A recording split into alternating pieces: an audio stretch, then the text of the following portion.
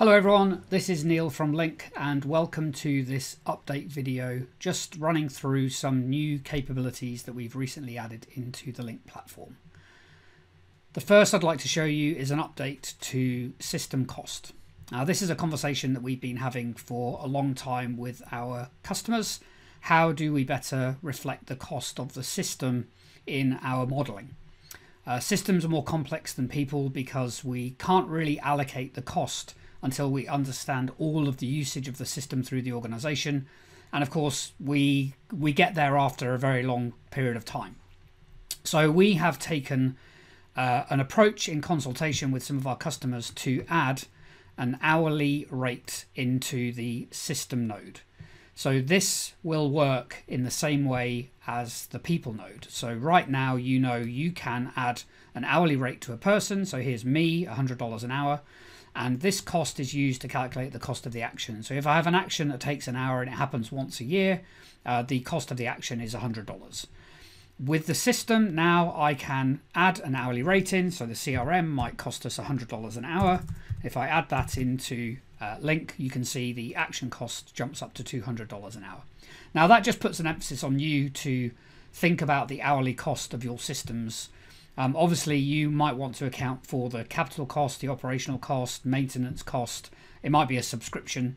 And you'll want to think about the number of users and the accessibility they have to that platform in order to calculate that cost. But however you want to do it, really, we've just decided to give you the opportunity to add that cost in if you know it. If you don't, then there's no change. Carry on as normal.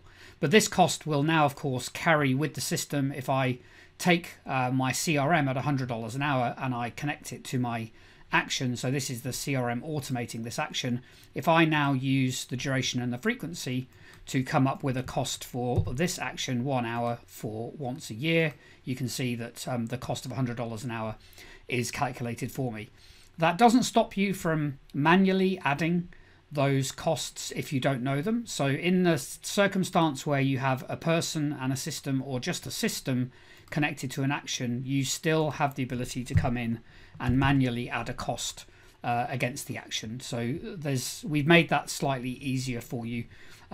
This is not the case if you do add an hourly rate to the person or the system. It will expect you then to use the duration and frequency. So that's the first change, just making it a bit easier for you to now consider the cost of the system within the modeling that you're doing.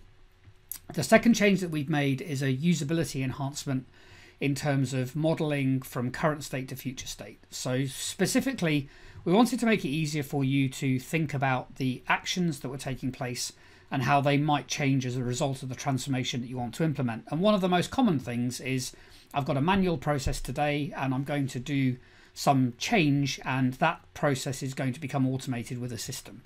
So in order to facilitate that, we've just created some new connections that you're able to make and some behavior associated with those. So let's run through them.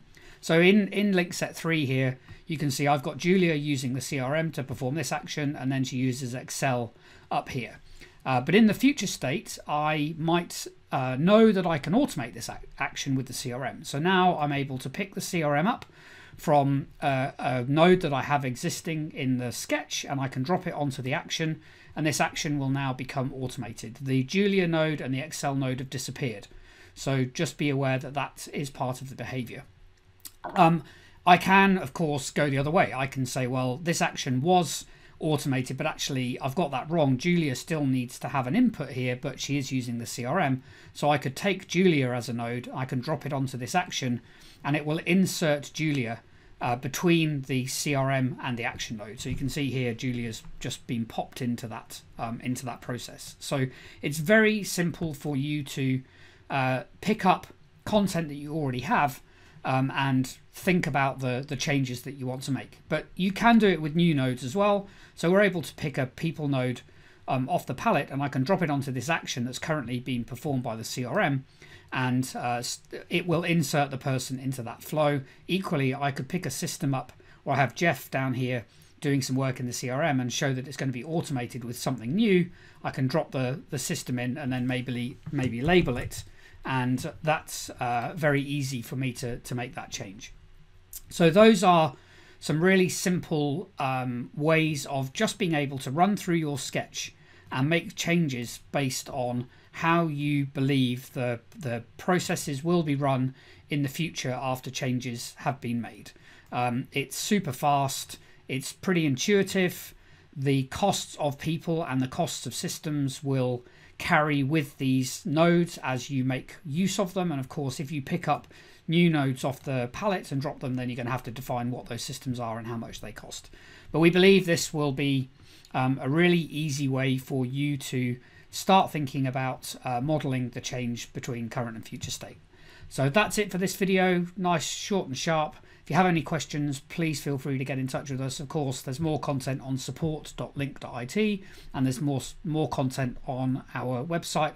And of course, our YouTube channel has plenty of other materials for you to enjoy. Thanks very much for your time, and we'll see you again soon.